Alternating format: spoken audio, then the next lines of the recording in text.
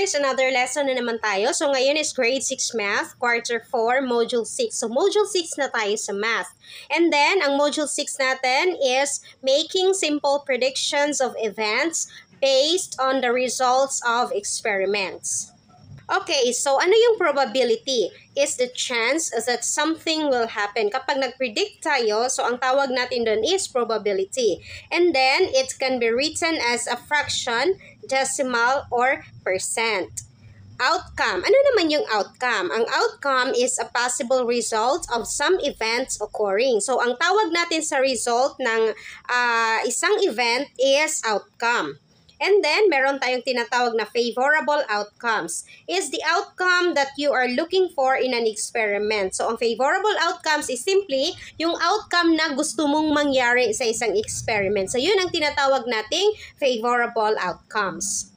So, paano ba natin isolve ang probability? Meron tayo ditong formula. Probability is equal to successful outcomes or favorable outcomes, pwede rin, divided by the total outcomes. So, meron tayong activity 1. Flip a coin. Okay, so tayong lahat naman siguro nakakita na ng coin. Okay, so ito yung coin natin. Sa ating coin, kapag i-flip natin siya, meron tayong dalawang outcome. So, meron tayong head at meron tayong tail na outcome. So, ibig sabihin, kapag nag-flip ka ng coin, meron kang dalawang outcome. It's either head or the tail.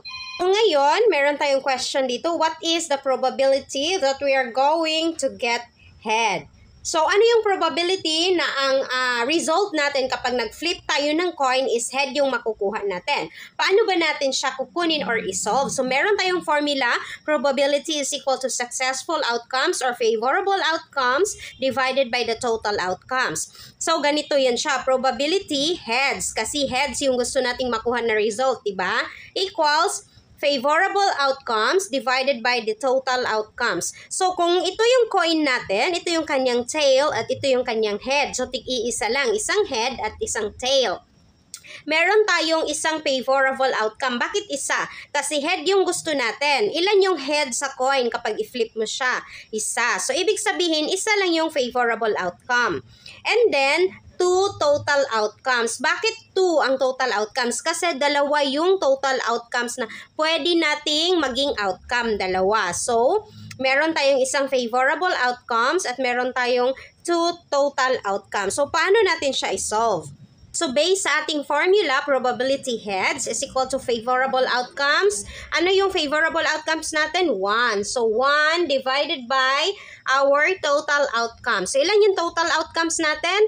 2. So, 2. So, therefore, ang sagot natin sa ating what is the probability that we're going to get head is 1/2. Paano naman kung tail yung pag-uusapan natin? So, ang gagawin natin is same lang sa ating formula. P, probability, tail, is equal to, ilan yung tail natin? Isa. So, isa yung favorable outcomes natin. So, 1 divided by the total outcomes. Ang total outcomes natin is 1, 2. So, dalawa divided by 2. So, kapag tail naman yung hahanapin natin, is ang sagot natin is still 1/2. Or ang ating probability is 1/2. Punta tayo sa ating activity 2. Ang activity 2 natin is roll a die. So, meron tayong die dito. Ito yung ating die. Merong 1, 2, 3, 4, 5, 6. So, meron tayong question, what is the probability that we're going to get 4? So, ano yung probability kaya na makukuha natin yung 4 sa ating pag-roll ng die? So, meron tayo ditong 1 favorable outcome kasi 4 yung gusto nating makuha na sagot or yung ating favorable outcome. So, isa lang yung 4 natin, kaya 1 lang yung favorable outcome natin. And then, ang total outcomes natin is 6. Bakit? Kasi 6 ang ating total outcomes or 6 ang pwede nating maging outcome. So, kaya 6 ang total outcomes natin.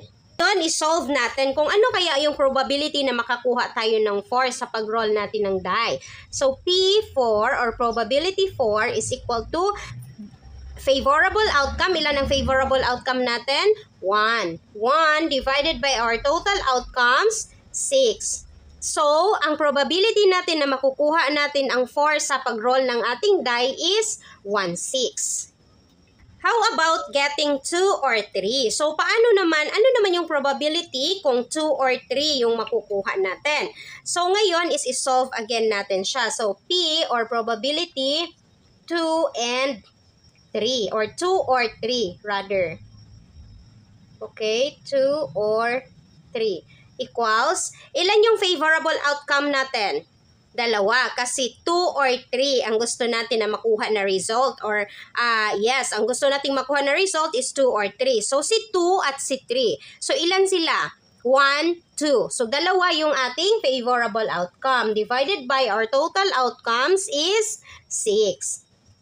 So 2 over 6 or 2 divided by 6 is equal to 1/3. So, ibig sabihin, ang probability natin na makakuha tayo ng pag-roll ng ating die na 2 or 3 is 1/3. Another question, what is the probability that we're going to get even number? So, ano kaya yung probability na makakuha tayo ng result na even number? So, saan ba yung even number natin? Itong 2, itong 4, at itong 6. So, ilan yung even number natin? 3. So, ibig sabihin, kapag isolve natin siya, P even is equal to ilan yung favorable outcomes natin? 1, 2, 3. 3. So, 3 divided by our total outcomes, which is 6. 6 kasi 6 ang ating pwedeng maging outcome. So, divided by 6. So, ang probability natin sa even number is 3 over 6 or 1/2. So, ito yung probability natin na makakuha tayo ng even number. Activity 3 naman tayo, pick me up. Meron tayo ditong picture sa taas. So, meron tayong stars, sun, and moon. Hayaan nyo na yung drawing ko, hindi ako marunong. So, ang stars natin is 3. Ang sun natin is 1, 2, 3, 4, 5. And then, ang ating moon is 2. Ngayon, meron tayong mga questions. What is the probability that we are going to pick a star? So, ano yung probability na makakuha tayo ng star? So, isolve natin siya. Probability star is equal to, ano yung favorable outcomes natin? Or ilan yung favorable outcomes natin? Ilan yung stars natin? 1, 2, 3. So, ibig sabihin, ang favorable outcome natin is 3 over ilan lahat yung ating pwedeng maging result. 1, 2, 3, 4, 5, 6, 7, 8, 9, 10. So, 10 sila lahat. So, that's why ang probability ng ating star is 3/10. Another question, what is the probability that we are going to pick the sun? So, ano naman yung probability na ma-pick natin si sun? So, P or probability sun is equal to, ilan yung sun natin? 1, 2, 3, 4, 5. So, 5 over our total outcome, silang lahat is 10. So, probability of sun is 5 over 10 or 1/2. So, ang probability ni sun is 1/2. How about the moon? So, probability naman tayo ni moon. So, probability moon is equal to, ilan yung moon natin? 1, 2. So, 2. So, 2 divided by, ilan sila lahat? 10 divided by 10. So, 2/10 or 1/5. So, ang probability ng ating moon is 1/5. Meron pa tayong question dito, what shape is most likely to pick and why? So, ano kayang shape dito ang most likely na ma-pick natin? The most likely to pick up is the sun. Why? Because there are more suns in our illustration. So, mas marami yung sun kaysa sa ibang shapes. Kaya, marami tayong or mas malaki yung chance natin na si sun yung ma-pick natin. And then, ang least naman and why. So, ano naman yung least na ma-pick natin kaya and why? The least shape to pick is the moon. Why? Because there are only 2 moons. So, maliit lang yung chance niya na siya yung ma-pick natin kasi dalawa lang siya sa ating illustration. That's all for today's video, guys. Sana may natutunan kayo about making simple predictions of events based on the results of experiments. See you on our next lesson. Bye!